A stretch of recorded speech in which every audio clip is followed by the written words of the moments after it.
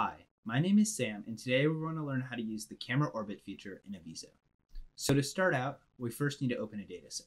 So we're going to click on Open Data, and we're going to go down to Teddy Bear and select all the slices, just like that. Click Open, OK, and there we go.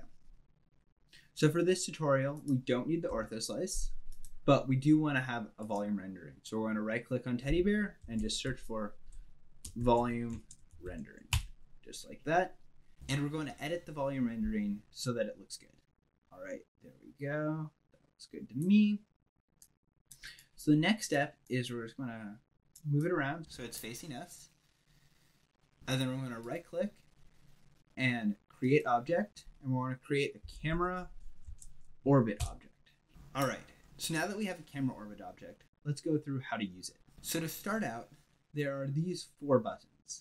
So first, this is the step forward button. This allows you to step forward 1 frame or degree in your animation, just like that.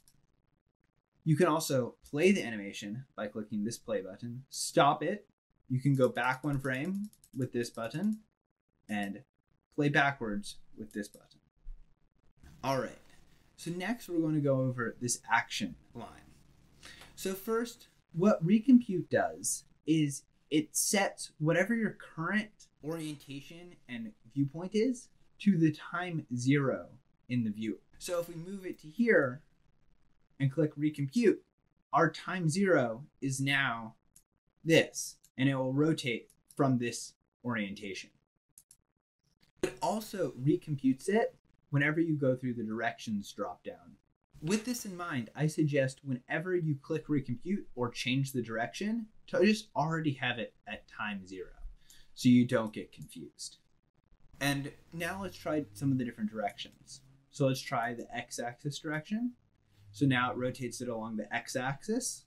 So the camera orbit object is separate from the animation director, but we can always use the animation director to animate it, just like any other object in Avizo.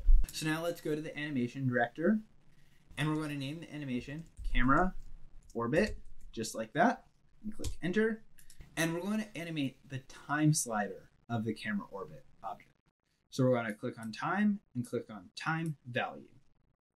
We want the camera orbit to be at time 0 at our animation director's time 0. And our animations director time 5, we want the camera orbit time to be all the way done at 360. So then we're just going to add another keyframe in. So now it's at 360 there. So now let's go back to the beginning and see how it looks. And click play.